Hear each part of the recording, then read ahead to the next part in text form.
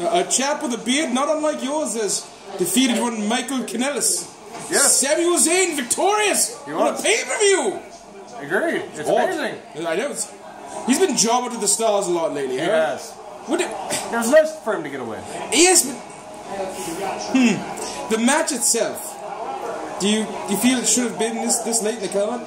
It was a solid match, but I don't think it should have been this late. No. It definitely like second match, third maybe. Yeah. I feel it was like a cool down match. And I think actually they might have done it on purpose so that the Punjabi prison match would seem more exciting. Well, that's a fair point. So yes, the Punjabi prison match is up next. We'll let you know how that one goes. Although I will say this, at least both the original competitors are competing in it. Why is it made of bamboo? I don't know. It's hard. But bamboo's not. Yeah, he's got a point. I think bamboo. I think China because I think of those cute little pandas.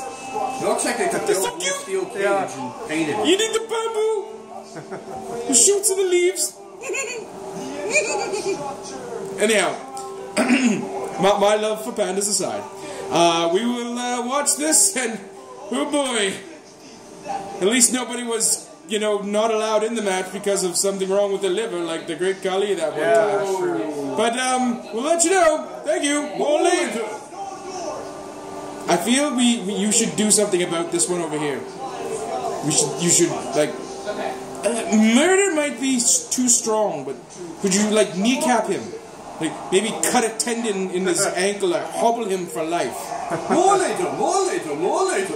You're useless. Thank you, more later.